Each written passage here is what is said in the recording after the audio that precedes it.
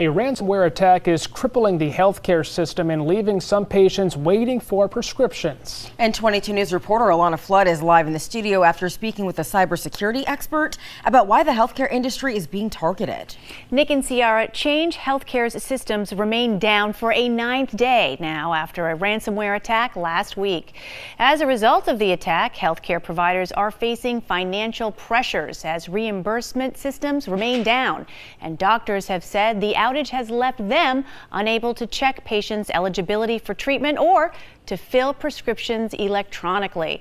Change Healthcare said on Thursday a ransomware group is behind the attack.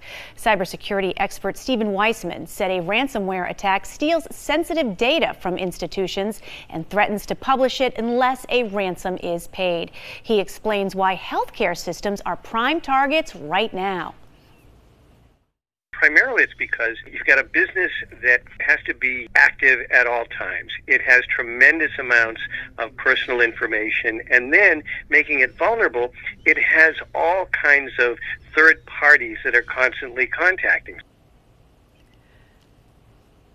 Weissman said that companies need to consider getting whitelisting software which prevents data from being downloaded unless it is pre-approved. However, such software can be cumbersome for larger organizations. Working for you, Alana Flood, 22 News.